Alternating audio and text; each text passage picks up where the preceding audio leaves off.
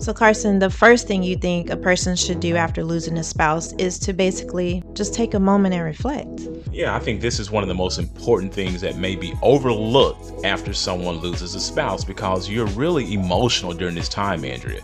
From seeing this in my practice for many years, when someone has lost a spouse, I would highly recommend that you take a moment to just sit back and reflect and just really talk with the people in your inner circle, the people who you are really close to, your loved ones, and do not make any major decisions.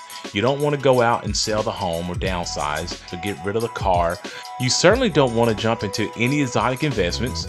You also don't want to go running out and start looking for Mr. or Mrs. Right, because you're still in a very emotional state. And what you should be doing right now is just reflecting on the things that you have to do, reflecting on the things that are in front of you, and just go ahead and make sure that you're taking that time to decompress so you can make the better decisions that you're going to have to make after losing a spouse.